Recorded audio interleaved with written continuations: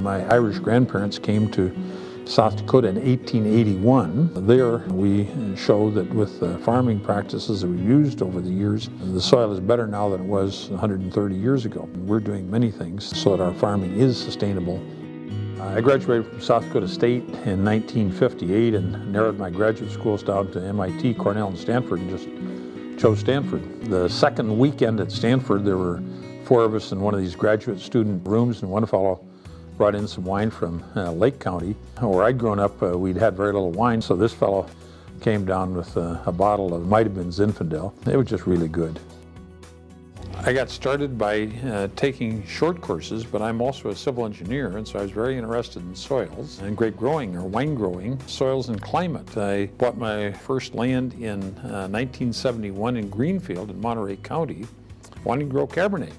40 years ago, we wanted gravelly, well-drained soil. That was just the mantra of where you should really grow grapes.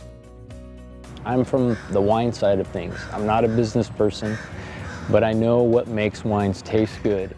So really, from the very beginning, Jerry has always been very supportive of the needs of winemaking and ultimately what we need to do and what needs to be used to make the best wine. You know, we are given that opportunity to experiment, to try new things, just try to continue to increase our perception of what the quality is, which for us, I think, is a balance of fruit, it's a balance of richness on the palate, an integration of oak into those wines like Chardonnay and Cabernet that's really balanced. Going through school in the early 80s, you know, Paso Robles was really new on the map. The wines people knew really were Zinfandel, and there were some early examples of Cabernet that had done particularly well in that region, and were, you know, picking up notice from the wine writers. So when I started working with Jerry several years ago now, we're able to kick it up a notch. There's just so much focus on the details. We're in search of that perfect wine on every wine we make.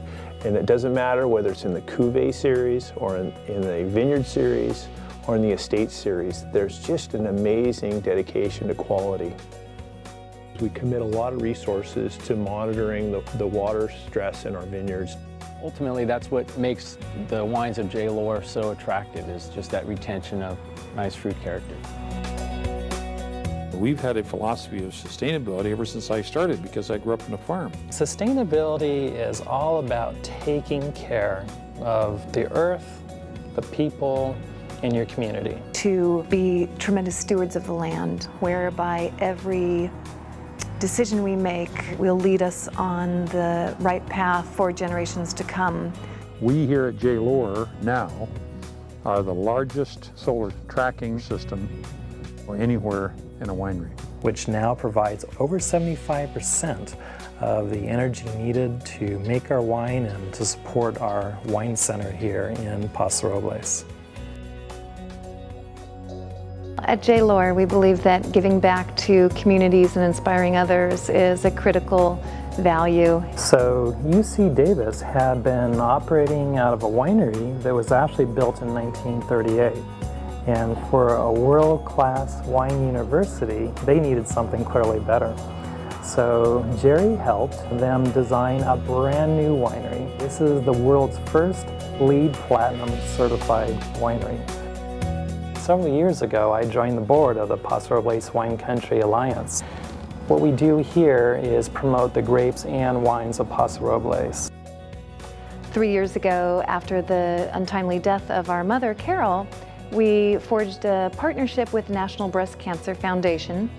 A portion of sales from the 2 Carol's Vineyard products, the Carol's Vineyard Cabernet Sauvignon and Carol's Vineyard Sauvignon Blanc, to help provide mammograms for women in need.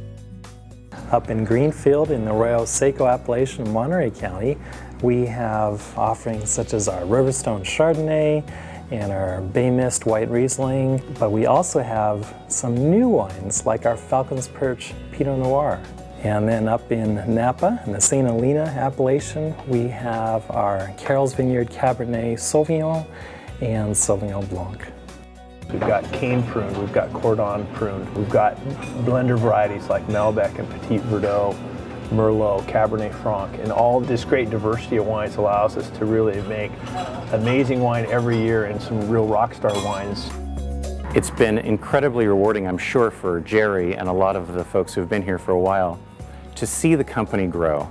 As a person who's a family member but only been with the company for about 6 years, it's incredibly satisfying and very fulfilling. We really work not just as a team, but really as a big family. Well, I'm just so proud that our 3 children have all chosen to come back into the business and now become major owners. One of the really gratifying things to me, blending the children with the other employees that have been with me for a number of years. That doesn't often happen with other vineyards and wineries. So it's that taking care of people, and in turn they'll take care of you and the company and their fellow employees. You know, kind of a custodial feeling about the region, because I figure somebody sitting in the middle of the United States in the Farm Belt, their first chance to taste Paso Robles is likely going to be a glass of Paso Robles Cab, 7 Oaks from Jerry Lohr.